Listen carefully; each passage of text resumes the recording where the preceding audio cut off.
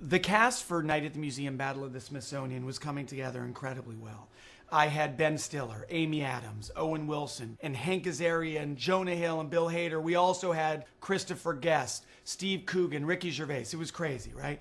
But there were 3 roles that were just impossible to cast. The Cherubs. And then it hit me. The Jonas Brothers. When Sean approached us about playing the Cherubs, we were so excited. I mean, they're flying babies. How hard could it be? Well, we didn't realize that Sean is so... intense. Creative. Really creative. All right, here we go. Let me see you fly, boys. Let me see you fly. Flap those wings. Flap them. Nice big wings. Big wings. I don't understand why we're doing this. I thought the flying was going to be computer animated.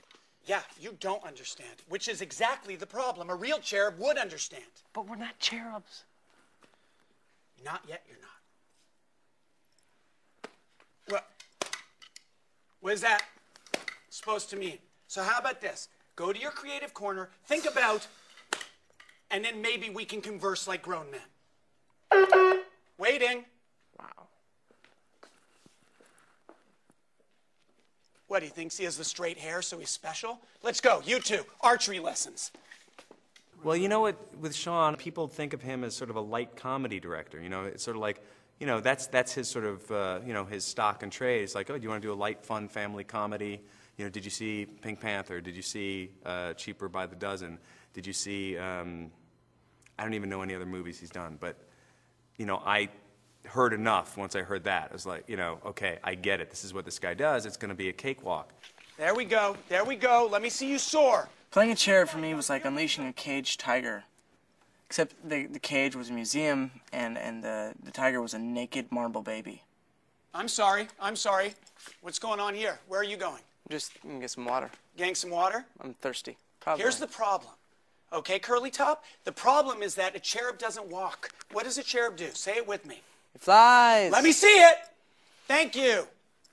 Okay. Sean's process is very intense and challenging on the surface.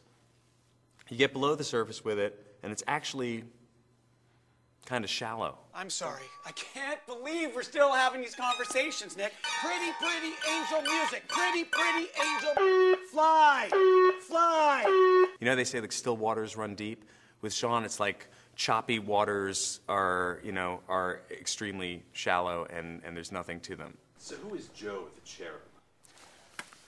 Joe the Cherub. I make comedies. Corner, Joe. I will be your armed guard to the creative corner. No, it's okay. It's like he doesn't get it, you know? Wow, Joe, corner again.